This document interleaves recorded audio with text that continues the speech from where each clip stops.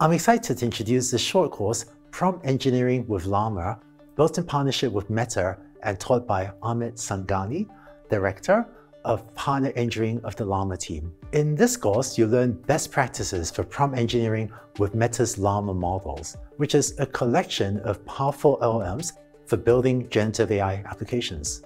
Meta's open source work has been a game changer in generative AI. The fact that developers can download the weights of the Llama model has opened up a lot of new use cases. In this course, you learn directly from Meta's Amit Sanghani to guide the Llama model to the best possible output for your task. Thank you, Andrew. I'm really excited to show you all the exciting things that you can do with the Llama models. In this course, you use Llama 2 for personal everyday tasks that an intelligent virtual assistant might help you with. These include writing a birthday card for a friend, or brainstorming fun activities to do on the weekend, or extracting the sentiment of text messages, as well as summarizing emails, figuring out if you and your friends have enough cars to drive everyone to a restaurant, writing, debugging, and learning code, and helping you check if a restaurant review that you're writing is safe and inoffensive. In this process, you apply prompting techniques such as in-context learning, where the model can infer the tasks you're asking it to complete by you giving it some examples. And you also apply chain-of-thought prompting to help the Llama model think through complex tasks step by step, leading to better and more accurate results. A defining feature of the Llama models is that they're available for developers and users like you to freely download, examine, modify, train, and use in your own applications.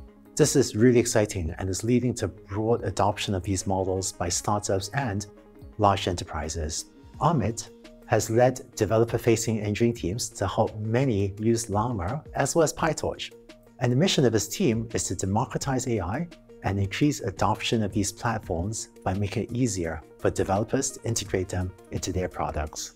Thanks, Andrew. Working with Llama models will give you a lot of flexibility. The course will show you how to run these models on hosted API services, which allows you to easily try out different model versions and determine the best one for your needs. You have more control over the privacy of your data with Llama models. Since your prompts, responses, or any data from Llama is never shared with Meta. And because developers all over the world are working with the same models, there is a thriving community of users to ask for help and share your questions and ideas with. In addition to the examples that Andrew mentioned, you will also get a chance to try out Code Llama models, which have been trained to understand and write computer code well. If you have never coded before, don't worry about it. Code Llama can help. You can ask Code Llama to help you write a program based on an idea you have, and the model will write all the code for you and even explain how it works.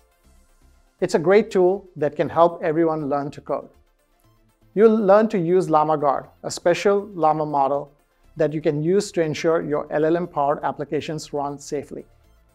Llama Guard has been specifically trained to detect toxic and harmful language in both user prompts and LLM outputs.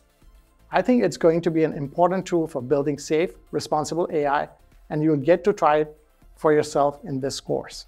So this sounds like it'll be a great overview of the Llama models.